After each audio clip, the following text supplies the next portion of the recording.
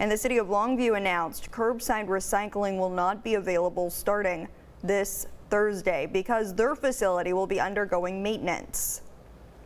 During this time, items placed in recycling carts will instead be taken to the landfill along with regular trash. However, if you want to, you have the option to hold on to your recycling bin until after the maintenance is done. The city does not have a date yet for when this service will return. They added all other trash collection services will operate as usual.